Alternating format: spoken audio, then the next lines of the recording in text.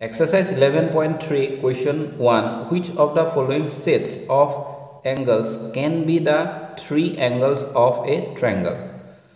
तो क्वेश्चन ए में ये वैल्यू दिया है। पहले हम क्या करेंगे, वैल्यू को ऐड करके देखेंगे। अगर इसका टोटल वैल्यू 180 डिग्री आया तो हम ये कह सकते हैं जो एंगल हमको दिया है ये इस एंगल से हम एक ट्रायंगल बना सकते हैं।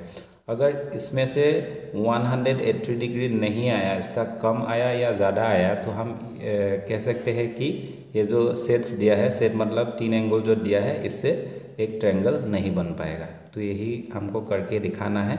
तो उसको हम ऐसे सॉल्व करेंगे। क्वेश्चन ए में दिया है 60 डिग्री, 70 डिग्री, 50 डिग्री। तो अकॉर्डिंग टू क्वेश्चन हम क्या कर सकते हैं, इस वैल्यू को ऐड करेंगे, इक्वल टू 180 डिग्री निकालना चाहिए, क्योंकि ये angle sum property of A triangle के अंदर आता है। तो हम क्या करेंगे, इसका जो लेफ्ट हैंड साइड का वैल्यू है उसको ऐड करके देखेंगे। तो इधर ऐड कर लिया हमने, तो 180 डिग्री आया। तो इससे हमें ये पता चला कि left hand side equal to right hand side हो गया है। तो हम इसको कह सकते हैं hence the set can be three angle of A triangle. ऐसे हम इसका सॉल्यूशन करेंगे।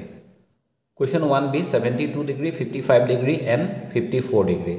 तो उसका सॉल्यूशन हम ऐसे करेंगे। अकॉर्डिंग टू क्वेश्चन इस वैल्यू को हम ऐड करेंगे, इक्वल टू 180 डिग्री लिखेंगे, क्योंकि ये angle sum property of A triangle के अंदर आता है। तो हम ऐसे लिख सकते हैं। Therefore left hand side equal to, इन सभी वैल्यू को ऐड करेंगे। ऐड करने के बाद हमें मिला 181 डिग्री। तो ये क्या हो गया, left hand side equal to right hand side नहीं हुआ। तो हम क्या कह सकते हैं, hence the set can not be three angle of A triangle. तो ये एक ट्रायंगल का तीन जो एंगल होता है ये नहीं बन पाएगा। क्वेश्चन सी में ये वैल्यू दिया है। पहले हम क्या करेंगे, अकॉर्डिंग टू क्वेश्चन इस वैल्यू को ऐसे लिखेंगे, 70 degree plus 38 degree equal to 180 degree, angle sum property of A triangle. Left hand side में ये वैल्यू हमको ऐड करना है। ऐड करने के बाद हमें वैल्यू मिला 178 डिग्री। तो हमने देखा कि left hand side equal to right hand side नहीं है। तो इधर हमने ऐसे left hand side does not equal to right hand side लिख लिया। Hence the set can not be three angle of A triangle. ये होगा उसका solution.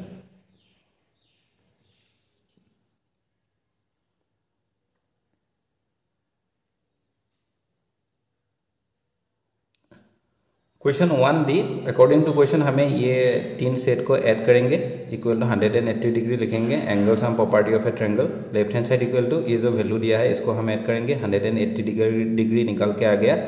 Therefore left hand side equal to right hand side, hence the set can be three angle of A triangle. तो ये एक triangle का three sets हो सकता है। तो इसीलिए हमने ऐसे लिखा।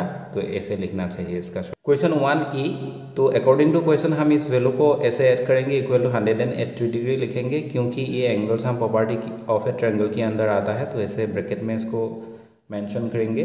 तो left hand side equal to left hand side में जो भी वैल्यू है उसको हम पहले साम करेंगे। इसका साम टोटल 180 डिग्री आया। इसीलिए हम ये कह सकते हैं कि left hand side equal to right hand side है।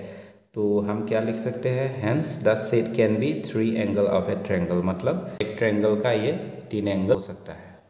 क्वेश्चन 1f में क्वेश्चन में ये वैल्यू दिया है 132 degree, 38 degree, 20 degree equal to 180 degree. हम लिख सकते हैं angle sum property of A triangle. तो लेफ्ट हैंड साइड का वैल्यू ऐड करेंगे, 190 डिग्री निकल के आएगा। इन सभी को एडजस्ट करेंगे। तो इधर हमने देखा कि left hand side does not equal to right hand side. Left hand side और राइट हैंड साइड दोनों सेम नहीं है। तो hence the set can not be three angle of A triangle. एक ट्रायंगल का तीन एंगल ये नहीं हो पाएगा, मतलब नहीं बन पाएगा। Question 2, find the value of angle x in each of the following figures. तो ये जो फिगर दिया है, फिगर में हमें x का वैल्यू फाइंड करना है। तो ये बहुत ही इजी होगा। हम इन तीनों एंगल को, एंगल P, Q, R, इनको ऐड करेंगे, इक्वल टू 180 डिग्री लिखेंगे। P का वैल्यू एंड Q का वैल्यू पुट करेंगे। इसके बाद हमें x का वैल्यू इजीली मिल जाएगा। तो 2a का सोल्यूशन हम ऐसे लिखेंगे, वी नो दैट, हम ये जानते हैं कि एंगल पी क्यू आर, ये पी क्यू आर जो एंगल है, इस एंगल इक्वल टू हम 180 डिग्री लिख सकते हैं, क्योंकि ये angle sum property of A triangle के अंदर आता है। तो पी का वैल्यू पुट करेंगे, क्यू का वैल्यू पुट करेंगे, आर का वैल्यू पुट करेंगे, इक्वल टू 180 डिग्री लिखेंगे। अगर हम इधर चाहे तो given angle P equal to 60 degree, angle Q equal to 70 degree and angle are equal to x degree ऐसे लिख सकते हैं। नहीं लिखेंगे तब भी चलेगा, कोई प्रॉब्लम नहीं है। तो इसमें से x का वैल्यू हम फाइंड करेंगे, इन दोनों को जब ऐड करेंगे 130 आएगा। ये 130 डिग्री को 180 डिग्री की इस तरफ लाएंगे, तो ये पॉजिटिव में है, तो इक्वल साइन की इस तरफ आएगा तो नेगेटिव होगा। तो x इक्वल टू हमें मिलेगा 180 degree minus 130 degree, so x equal to 50 degree मिलेगा। ये होगा x का वैल्यू, मतलब इस ये जो एंगल है एंगल का वैल्यू। इसमें डायग्राम जो फिगर, ये जो डायग्राम भी बोल सकते हैं या फिगर भी बोल सकते हैं, इसको ड्रॉ करना इतना ज़रूरी नहीं है। अगर चाहे तो ड्रॉ कर सकते हैं, अगर नहीं चाहे तो ड्रॉ नहीं करने से भी इसका सॉल्यूशन हो जाएगा। क्वेश्चन 2b, इसमें a का वैल्यू दिया है 30 डिग्री, b का वैल्यू दिया है 20 डिग्री, हमें इस एंगल का वैल्यू फाइंड करना है। तो वी नो दैट हम लिख सकते हैं angle a, angle b, angle c equal to 180 degree, angle sum property of A triangle. ये स्टेटमेंट लिखना ज़रूरी है। तो नेक्स्ट a का वैल्यू पुट करेंगे, b का वैल्यू पुट करेंगे एंड c का वैल्यू पुट करेंगे x। तो इन दोनों को ऐड करेंगे तो 50 होगा। 50 को हम राइट हैंड साइड की तरफ ले आएंगे, इस तरफ पॉजिटिव में है तो इस तरफ नेगेटिव में होगा, नेगेटिव 50 होगा। तो x का वैल्यू हमें मिलेगा 130 डिग्री। तो ऐसे होगा इसका सॉल्यूशन। क्वेश्चन 2c में ये वैल्यू दिया है, तो x का वैल्यू 30 डिग्री, y का 75, इधर ये z जो है z में x है एंगल, तो इसी एंगल का हमें z जो एंगल है इसका टोटल वैल्यू फाइंड करना है। तो गिवन हमने लिखा x का 30 डिग्री, y का 75 डिग्री, z का x डिग्री। तो वी नो दैट इसको ऐड करेंगे तो 180 डिग्री होना चाहिए, क्योंकि ये angle sum property of A triangle के अंदर आएगा। तो x का वैल्यू, y का वैल्यू, z का वैल्यू पुट करेंगे तो ऐसे होगा। x को इधर रखेंगे, इन दोनों को इस तरफ लाएंगे तो -105 होगा। तो जब सब्सट्रैक्ट करेंगे तो x का वैल्यू हमें मिलेगा 75 डिग्री। ये होगा उसका आंसर। क्वेश्चन 2d, गिवन ये एक डायग्राम दिया है, मतलब एक फिगर दिया है। फिगर में ये जो दोनों साइड है, मतलब आर्म है, ये दोनों क्या है, इक्वल है। तो इससे ये क्या बनता है, ये इससे ये आइसोसेलेस ट्रायंगल बनेगा। तो आइसोसेलेस ट्रायंगल का एक प्रॉपर्टी है, अगर दो साइड्स अगर सेम है तो इसका जो बेस एंगल, मतलब ये एंगल और ये एंगल, ये दोनों एंगल का वैल्यू भी सेम होगा। इसीलिए इसमें इन दोनों में जो वैल्यू की जगह पर x दिया हुआ है, जो भी वैल्यू इधर होगा वही वैल्यू इधर भी होगा। तो हम कह सकते हैं कि angle E equal to 100 degree ये गिवन दिया हुआ है। D E equal to E F, मतलब ये आर्म से इस आर्म, मतलब इस साइड से ये साइड इक्वल होगा, and angle D equal to angle F होगा, एंगल डी से एंगल एफ होगा, क्योंकि ये आइसोसेलेस ट्रायंगल प्रॉपर्टी के अंदर आएगा। When two sides are equal then the base angle are also equal. तो ये जो दोनों साइड जब सेम होगा तो इसका बेस एंगल भी सेम होगा। तो हम ऐसे लिख सकते हैं। तो we know that angle D, angle F, angle E equal to 180 degree. इस पोर्शन को अगर हम ना भी लिखें तब भी होगा, कोई प्रॉब्लम नहीं है, क्योंकि इसमें दिया हुआ है। सिर्फ जानने के लिए मैंने इसको थोड़ा लिख दिया है। तो अभी हम ये लिख लिया कि एंगल डी एफ ई, ये तीनों एंगल की इक्वल 180 डिग्री होगा। ब्रैकेट में हमें ये लिखना चाहिए कि angle sum property of A triangle, ऐसे हम लिखना चाहिए, इधर रह गया है। तो नेक्स्ट हम क्या करेंगे, इसमें वैल्यू पुट करेंगे तो x मिलकर ट्वाइस x होगा। e का वैल्यू होगा 100 डिग्री, इसको इस तरफ लाएंगे इनटू -100 डिग्री। तो x का वैल्यू फाइंड करेंगे तो इधर 80 रहेगा, 80 को ये 2 से डिवाइड होगा तो 40 आएगा। तो x का वैल्यू हमें मिलेगा 40 डिग्री।